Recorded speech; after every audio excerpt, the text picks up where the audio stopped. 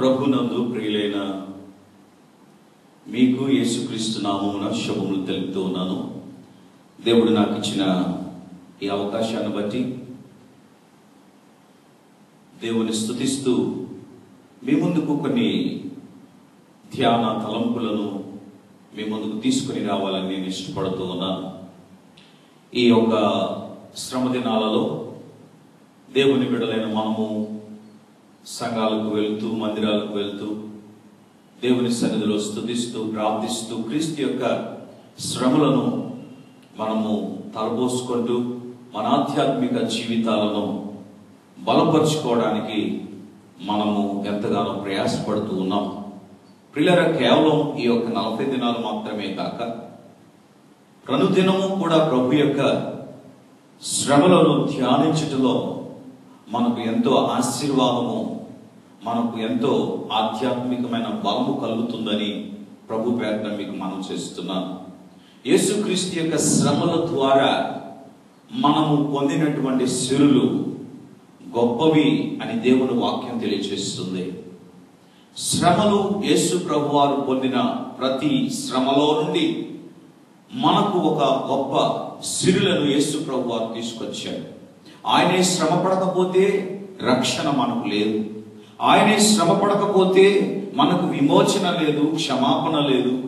ఆయనే శ్రమ పడకపోతే మనకు విడుదల లేదు, స్వస్థత లేదు. కనుక ఆయన శ్రమల ద్వారా ఈరోజు దేవుని సంఘానికి, దేవుని ప్రజలకు దేవుడు గొప్ప సిరులను తీసుకొని వచ్చి ఉన్నాడన్న వాస్తవాన్ని ప్రభు పేరట నేను మీకు మనవి చేస్తూ ఉన్నాను.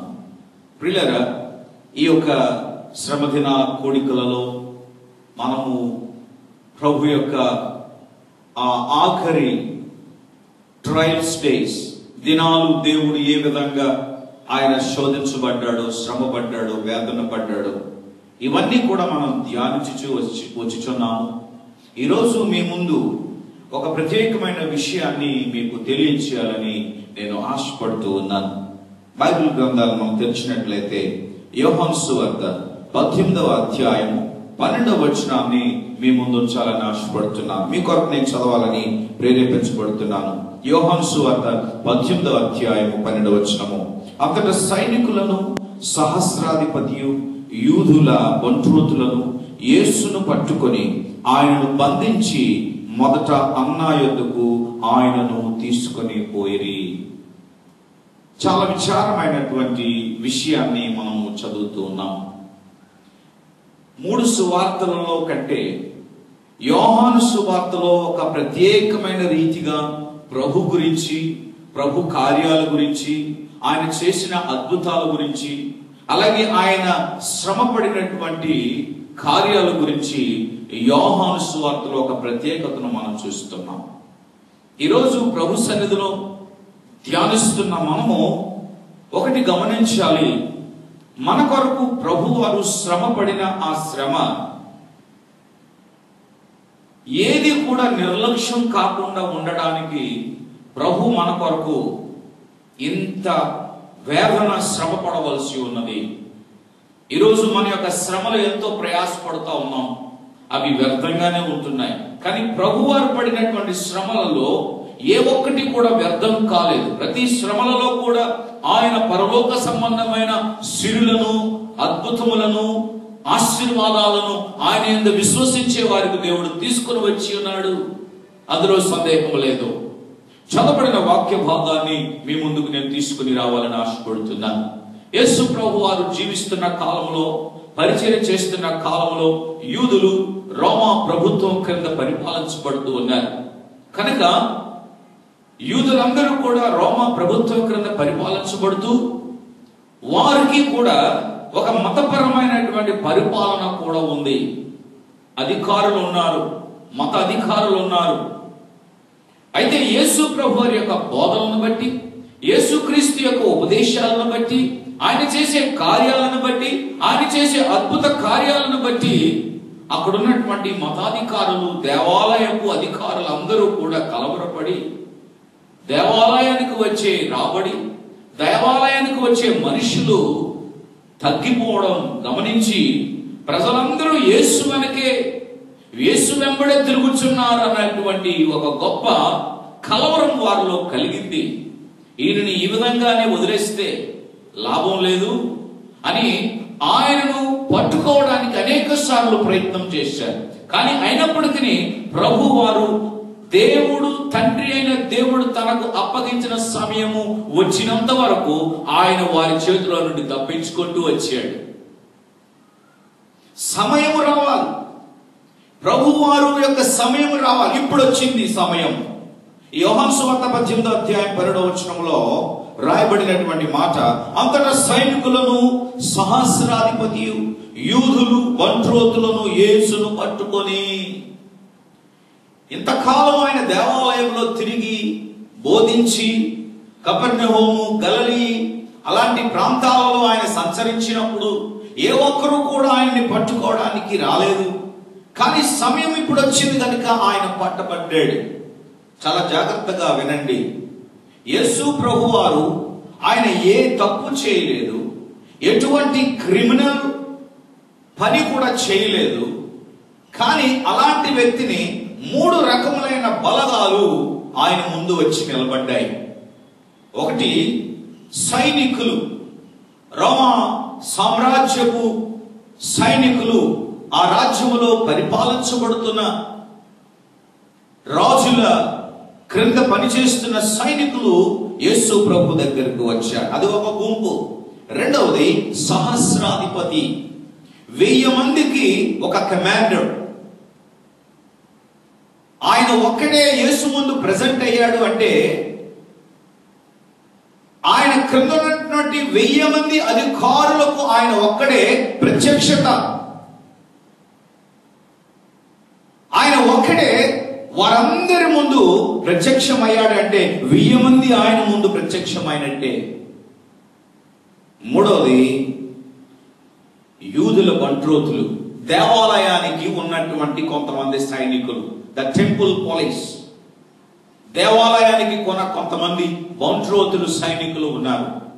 ఈ 3 రకములైన బలగాలు యేసు ప్రభు ముందు ప్రెజెంట్ అయ్యాయి, యేసును పట్టుకోవడానికి వచ్చాయి. ఈ ముగ్గురు కూడా, ఈ 3 రకములైన బలగాలు ఆలోచిస్తున్నారు, ఈయన సామాన్యమైన వ్యక్తి కాదు. ఒకవేళ ఆయనని పట్టుకుంటే ఆయన ఏ విధము చేతనైనను తప్పించుకుంటాడు. అందువలన ఈయనను మనము చాలా జాగ్రత్తగా పట్టుకోవాలి అనే ఉద్దేశంతో వచ్చారు. యూదుల బంట్రోతులు కూడా ఆశ్చర్యపడ్డారు. సైనికులు కూడా అనేక పర్యాయాలు యేసు గురించి విన్న వార్తలను బట్టి పట్టుకోవడం అసాధ్యం అనుకున్నారు.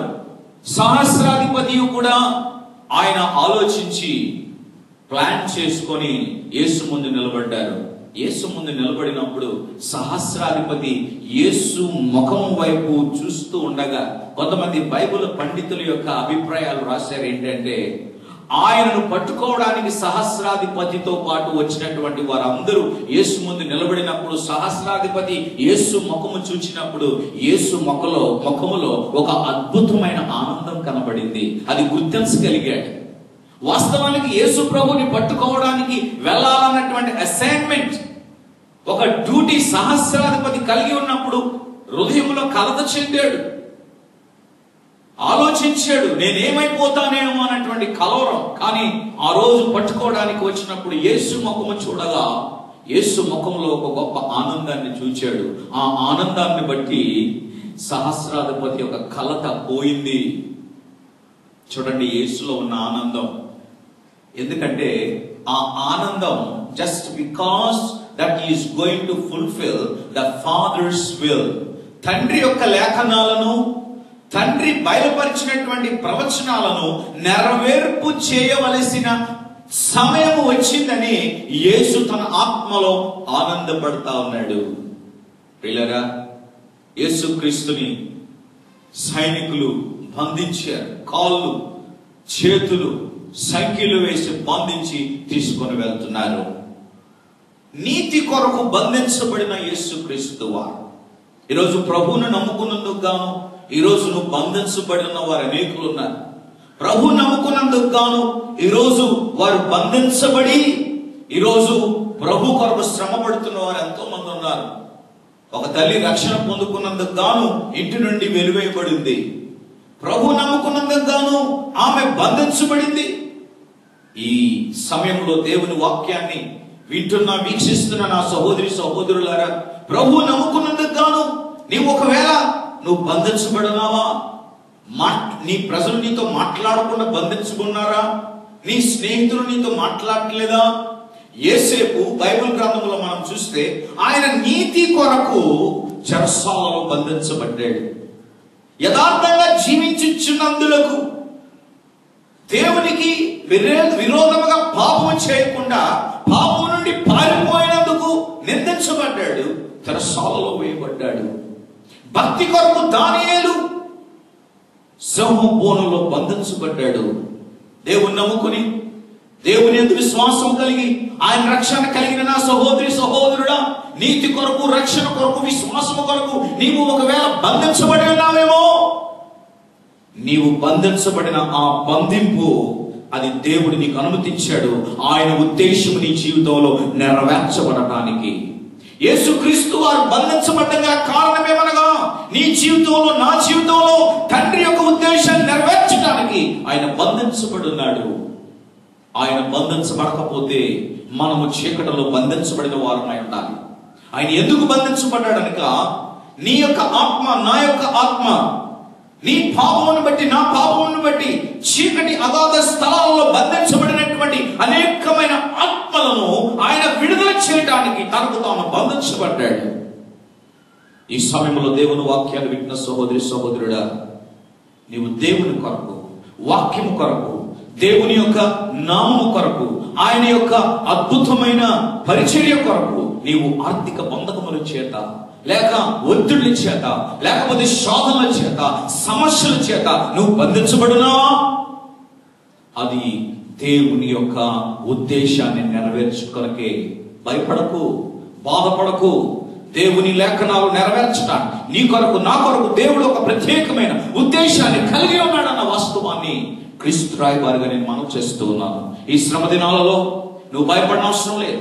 ఈ శ్రమ దినాలలో నువ్వు బాధపడవసరం లేదు. నీవు దేవుని కొరకు, నీతి కొరకు, ఆత్మీయ జీవితం కొరకు ఆరాధించడానికి, ప్రభు కొరకు, నీ బిడ్డలు లేక నీ యొక్క స్నేహితులు, నీ పొరుగు వారు నిన్ను వెలివేసిన, నీ బంధువులు వెలివేసిన ప్రభు కొరకు నీవు ఎటువంటి శ్రమల గుండా వెళ్ళినా, బంధించబడినా, అది దేవుడు నీ జీవితంలో ఒక గొప్ప ఉద్దేశాన్ని నెరవేర్చడానికి అది నీ జీవితంలో దేవుడు అనుమతిస్తున్నాడని నీవు నమ్మి విశ్వసించి ఆ ప్రభు దగ్గరకు నీవు చేరాలన్న మనస్సును నువ్వు కలిగి ఉండాలని క్రీస్తు రాయబారిగా నేను మనం చేస్తూ ఉన్నాను.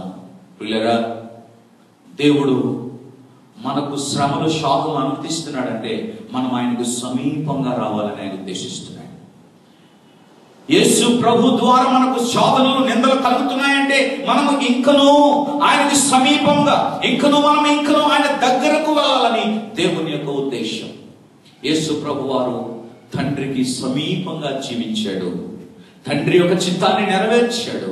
ప్రవచించబడిన లేఖనాలన్నీ కూడా నెరవేర్చబడటానికి, నెరవేర్పుగా ఆయన తనకు తాను అప్పగించుకున్నాడు. నీ కొరకు తండ్రి కలిగి ఉన్న ఉద్దేశాన్ని నీ ద్వారా నెరవేర్చుకోవాలని దేవుడు ఆశిస్తే నీ కొరకు అనేక శ్రమలను దేవుడు అనుమతిస్తాడు. వాటి గుండా నీవు వచ్చి దేవుని సన్నిధిలో స్థిరపడి ఆయనకు సమీపంగా ఉండి ఆయనకు నువ్వు మొర్రపెట్టినట్లయితే నా దేవుడు నీకు విజయం కలిగిస్తాడు. యేసు ప్రభు వారు పట్టబడినను ఆయన విజయశీలుడు. అటువంటి విజయాన్ని దేవుడైన యెహోవా తన కుమారుడికి ఇచ్చినట్టుగా ఈ రోజు నీకు నాకు ఆ విజయాన్ని ఇస్తాడు. అటువంటి కృపా భాగ్యాన్ని నీకు, నీ కుటుంబానికి, నీ సంఘానికి, నీ పిల్లలకు, నీకు చేస్తున్న ప్రతి పనికి దేవుడు కలుగజేయను గాక. తలలు వంచండి, ప్రార్థన చేద్దాం. ప్రేమగల మా తండ్రి, పరిశుద్ధుడైన మా ప్రభువా, ఈ చక్కటి మాటలు ఈ యొక్క స్థలంలో మేము విని ఉన్నాం ప్రభువా. అవును తండ్రి, మేము నీ కొరకు రక్షణ పొంది ఉన్నాం కనుక సువార్త కొరకు, నాయన సేవ కొరకు అనేకమైన బంధకాలు, అపవాది మమ్మల్ని బంధిస్తున్నప్పటికీ ఇగో నీ కొరకు నాయన నీతిగా బ్రతకాలన్నప్పుడు నిందల చేత అపవాది బంధిస్తూ ఉన్నాడు. కానీ ఆ బంధకాలన్నింటిలో కూడా నీ యొక్క ఉద్దేశం ఉన్నదని ఈ యొక్క సమయంలో మీరు మాకు నేర్పినందుకు నీకు వందనాలు. మేము అవి నెరవేర్చబడినంత వరకు ఓపిక కలిగి నాయన మేము జీవించి నీ కొరకు మేము బ్రతికి నిన్ను మయంపరిచే కృప నాయన నాకు మాకు దయచేయండి. వీక్షిస్తున్న ప్రతి ఒక్కరిని కూడా ఈ మాటల ద్వారా బలపరిచి దీవించమని జీవముగల యేసుక్రీస్తు నామమున అడిగి వేడుకొంచున్నాము తండ్రి, ఆమేన్. ప్రియులారా, ఈ కార్యక్రమాన్ని వీక్షిస్తున్న మీకు ప్రభు పేరట వందనాలు తెలియజేస్తున్నాను. మీరు ఈ మధురవాడ పరిసర ప్రాంతాల్లో ఉన్నట్లయితే డివైన్ చర్చ్ దగ్గరికి మీరు రండి. ప్రతి ఆదివారం 10 గంటల నుండి 12 గంటల వరకు అద్భుతమైన ఆరాధన, అద్భుతమైనటువంటి వాక్య పరిచయం జరుగుతుంది. కనుక మీరు వచ్చి బలపడాలని మనం చేస్తున్నాను. మీతో పాటు మీ కుటుంబ సభ్యులను, మీతో పాటు మీ స్నేహితులను, మీరు ఇరువురు వారిని తీసుకొని రండి. జీవం గల దేవుడు సమృద్ధిగా మిమ్ములను మీ కుటుంబాలను దీవించును గాక. ఆమేన్.